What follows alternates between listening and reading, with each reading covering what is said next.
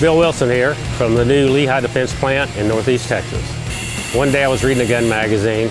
They reprinted an old article interviewing Joyce Hornaday, the original founder of Hornaday Manufacturing. The interview was done back when it was just a bullet company. And the interviewer asked Joyce Hornaday, said, "What made you want to get into the bullet business?" And Joyce says, "Well, would you rather be selling dogs or dog food?" That stuck with me, and I couldn't, you know, sometimes you get something in your head, you can't shake it, you can't get it out of your head. I mean, for the next weeks and months, it's like, why not be in a business where after they use the product once, they have to buy another one? I said, well, I'm going to get in the bullet business. An opportunity come up to buy Lehigh Defense, and so here we are today. What we have here now is a brand new plant, Northeast Texas.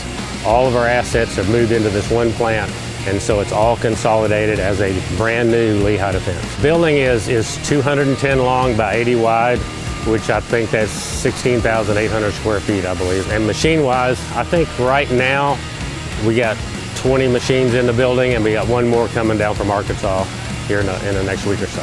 We can literally design a bullet in the morning and make and test a variation, and then a couple hours later tweak it and make another one and test it, and test multiple variations of the same product all in one day. You know, for example, if a customer just said, okay, I need 20,000 of this bullet, you know, we can design something like that and make that pretty easily. You know, we're a big company that's doing cup and core bullets. They'll go through 20,000 bullets, maybe just getting the tooling all set up and everything, getting ready to make bullets.